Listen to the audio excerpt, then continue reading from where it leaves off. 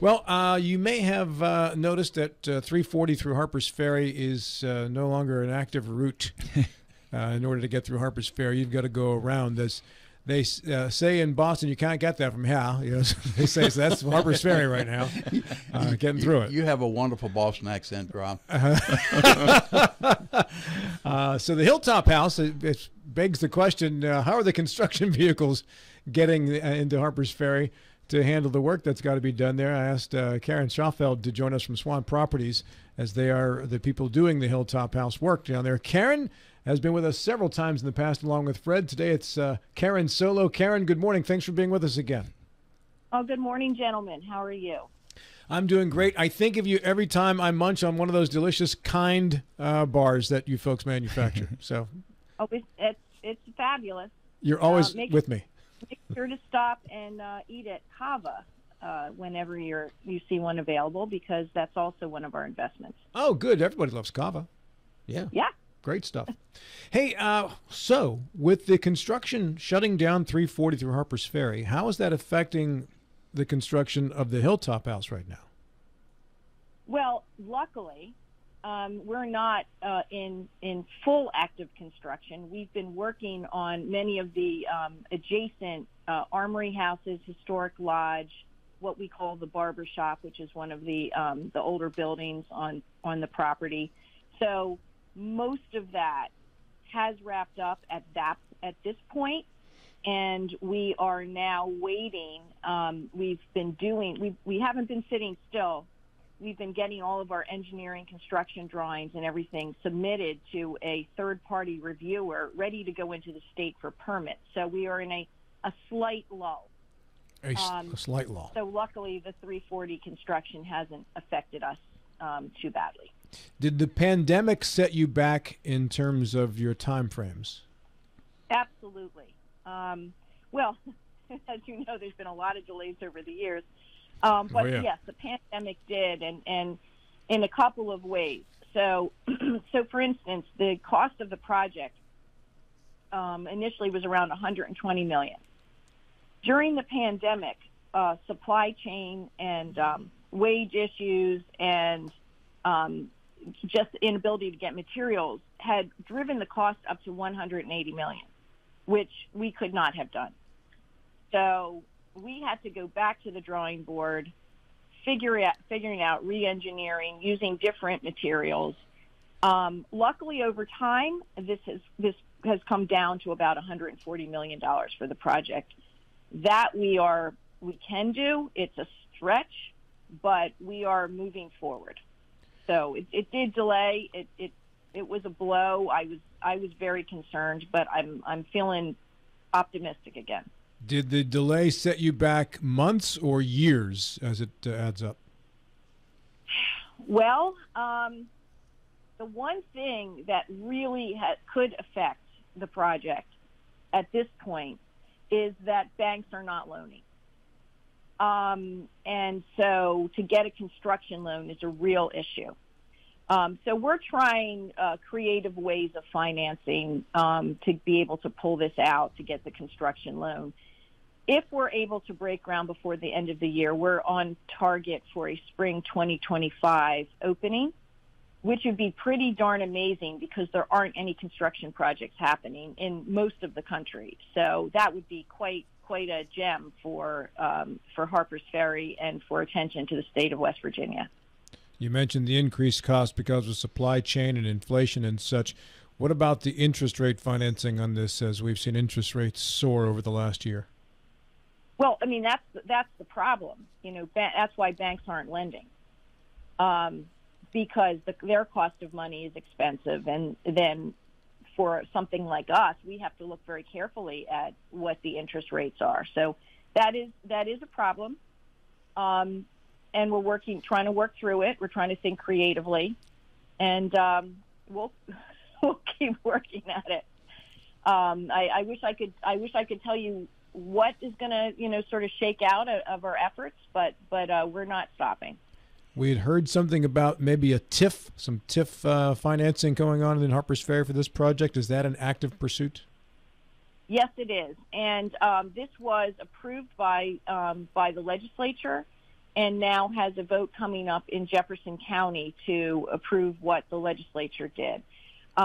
It's very significant and important because it's a tool that's been used quite a bit in to promote economic development. Because what it does is it says, here's the taxes, your property taxes you're paying now, and if you do this development, there'll be the assessment on that property will be something higher, but we're going to put that into a fund, which then you can, use as a benefit to the project. So it is significant. It's important. The project wouldn't happen but for this getting done. But the county and the state and Harpers Ferry, nobody would be getting any benefit from this unless we get this project done. So it's a real hand-in-hand sort of effort. And when did you say the vote was, Karen? October 5th, I believe. Do you have any idea right now in terms of commitments, who's for you and who's against you? Well, we have an idea of people who believe that they would support us. We know that there's probably some who still have questions. We've met individually, people in my team, with every person to explain to them exactly how this works and why you would want this type of sensitive historic economic development in Jefferson County and what the benefits are. So, I mean, for instance, without this being done, you wouldn't have the huge economic benefits of the project, which our latest feasibility reports say there'll be 115 jobs, minimum starting level at $55,000 a year. That's $6 million a year in annual wages, which will be coming into the county. And then there's $1.2 million a year in hotel motel taxes, which will go to Harpers Ferry and Jefferson County. So, it's just huge. And that's not even including the during construction period, which is 200 jobs and $2 million in taxes, which will be paid. So, you have to believe that if people believe in economic development, they believe in, bringing, good jobs, tourism to this area, that they'll vote for making sure we can get this project done. Now, both of my co-hosts have stayed at the old Hilltop house, and they have their own interesting stories. It's up to them whether they want to relate them or not. But, Bill, why don't you tell yours first? Yeah, this is before you folks took over, and it was the olden days when the walls were paper thin. And my wife and I were there for the Yule log lighting in Harpers Ferry. We missed the Yule log lighting, but we were entertained the whole night by a couple in the next room, and literally the walls were so thin we had everything except video. so it was an interesting night. So the next day at breakfast, it was not a challenge. It was interesting trying to pick out among everyone at breakfast who our next door neighbors had been just on the voices alone, and we were able to figure them out. Well, I promise you the walls will be much better. Oh, there's that. It was worth the price of admission with paper-thin walls. Oh, goodness gracious. Matt, you stayed there as well with your wife, you were saying? Yeah, my wife and I stayed there within a couple of years. They were our neighbors. As it turns out. I didn't know you'd recognize that voice, Bill. No. It was a few years after, I'm sure Bill and his wife had stayed. But, yeah, shortly after we got married, we went down and spent a weekend in Harpers Ferry. And just a really neat place. And my wife is into antiques and all of those types of things. And, just the layout of the building, the dining area where we ate, it was a neat stay. And so I'm glad to see, what you all are doing to help preserve that in Harpers Ferry. Karen, well, it's the stories that people tell. I'm sorry, it's the stories that people tell, really, about their fondness for it that really keep me going.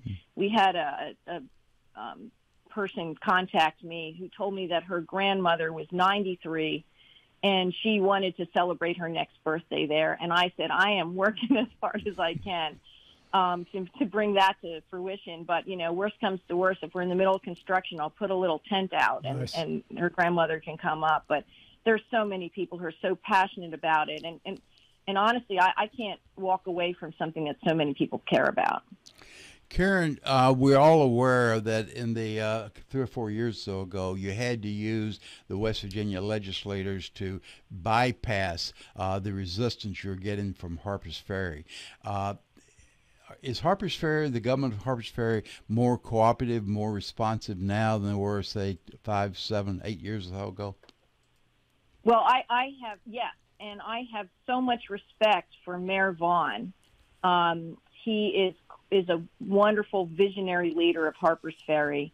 We are working very closely with the town now, and in particular, we even have a path which will be coming from Lower Town up to the Overlook, which we are preserving for the benefit of the town or anyone who visits. So, yeah, I'm very optimistic about going forward. Mayor Vaughn is really been very helpful, and you know, fingers crossed, we'll jump through some of these hoops. But I'm very, very happy to work with the town. So the going back to a conversation you made earlier, the greatest impediment right now is that of financial. Is that correct? Correct. Okay. Yes. And you're getting that worked out at the same time you talked about the drawings and so forth. What type of changes did you maybe have to make to help bring that price back down? As you talked about the original cost and then how it soared through COVID and now making some adjustments to get where you are now. Were they major adjustments? Well, I mean, our building originally had a lot more steel. Then during COVID, the price was going up of steel, so we looked at more concrete construction for more of it, and now we have a blended, part steel, part concrete, something that takes advantage, too, of some newer engineering techniques. We were very lucky to bring in some engineers that said, you know, this is a great opportunity to use this particular type of construction. We said, yes, it is. So, yeah, I mean, that's just one example. But we wanted to make sure that nothing we did was going to affect the structural integrity of the building, because we want this to last for well over another 100 years or so, if not more, or the customer experience, because you still should be able to walk in and feel like you've walked into a place that's been there for a very long time, that has the antiques, that has the ambiance, that has the historical feel. So we feel that with what we've done, we have not changed what will be the customer experience. One way that you're doing that is the demolition of the existing building to get to the point where you can redo the construction. You basically took that apart almost stone by stone, correct? We did, and if you would go on site now, you would see large pallets of these stones that have been very carefully constructed so that when we start building up again, they will go back into approximately the same places where they were before. And what's so interesting, we have a local stonemason, his father, his uncle, his grandfather, his great-grandfather, they've all been stonemasons, and he was so wonderful at showing us, oh, here's where this was hand cut. Here's this angle. Here's how this fit onto the turret, because we're putting the turret back in place, right where it was. So it was like watching this man work with history every day. It was really quite amazing. Did you find out at all with that type of lineage? Had any of his relatives worked on any of the construction at that site before? Good question. I think I'm going to have to ask him. It's possible. It certainly is possible. So the impression I'm having, Karen, is if someone that has not seen the Hilltop house, say 50 or 60 years ago, and after you get it rebuilt, they'd walk up to site and remember the site as they remember it? Yes. Okay. If we'll be doing our job correctly, people will still feel the historic nature of that and feel like it's something they remember. Yeah. Are you making a documentary film about the reconstruction of the Hilltop house? Well, we're actually we've taken quite a bit of footage, both of when we did the deconstruction and the salvaging, and also just trying to get some people's stories about it. We're documenting as much as we can, and we'll continue to. And whether that turns into something maybe it's just for the purposes of people who are interested in history, and we put it up on a website that we build so people can see it. Or maybe it becomes something additional to that that tells the story. But, yeah, I mean, I think it's important that we document it. This began for you and Fred in, what, 2007, Karen? Well, we started assembling the pieces around 2006 because, as you know, there's probably like 14 individual pieces of property that constitute that hilltop. You know, we've gone through various iterations. Yeah, it's been a long time. Is it typical that someone trying to develop a property would go 17 years and still have the desire to do it? I haven't heard of many projects that would last that long. And I guess most people would have packed up their tent and gone away. But this is a labor of love. So maybe love and craziness. But it's important. It's really important. And the opportunity to bring this back, that something that was so influential in history, this hotel in particular, and the idea that great poets, writers, thinkers, presidents, politicians all came to this place. I mean, we're going to reconstruct that. And I think Harper's Ferry needs to, stand up again in its place in history, and we can be part of that. Realistically, when you started this in 2006, what did you think the end date would be? I think we probably felt like in 4 or 5 years we would have jumped through all the hoops.